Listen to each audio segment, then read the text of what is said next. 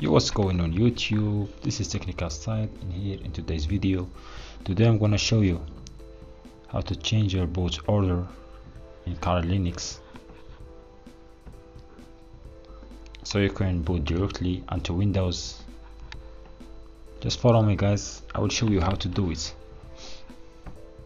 First, open terminal, type sudo, type your password. Alright,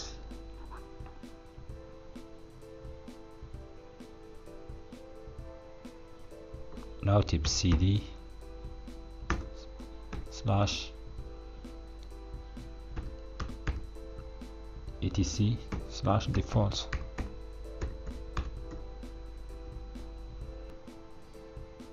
Now type nano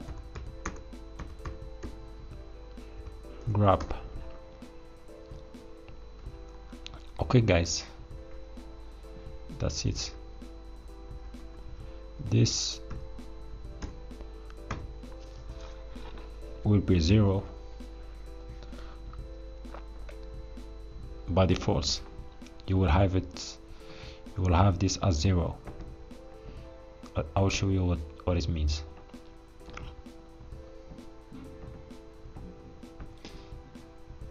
In Kali Linux starts with 0 and this 1 and this 2. For me, I have Windows 11 also, so it will be 3. And for you it will be like this, so 0, 1 and 2, so you will create 2 for you. This will be your settings.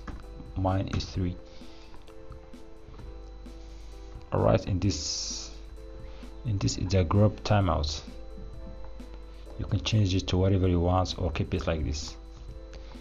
5 means 5 seconds. Okay, if you're done, you can hit Control O, hit Enter. Now hit Control X to exit. Now let's update grub.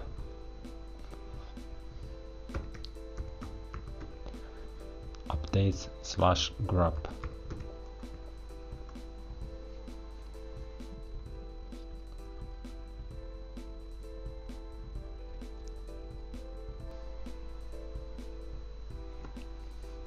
Alright guys, that's it for this video. I will exit or reboot my system to show you. First gonna stop the recording.